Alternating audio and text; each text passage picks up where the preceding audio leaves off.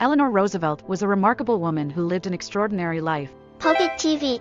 She was born in New York City in 1884 and grew up in a wealthy and influential family. Despite her privileged upbringing, Eleanor had a strong sense of social justice and a desire to help others. When she married Franklin D. Roosevelt, who later became the 32nd President of the United States, Eleanor became the First Lady. She used her position to champion causes such as civil rights, women's rights, and the rights of workers. Eleanor was also a prolific writer and a passionate advocate for education. She believed that every person had the potential to make a difference in the world, and she encouraged others to follow their dreams and work towards a better future.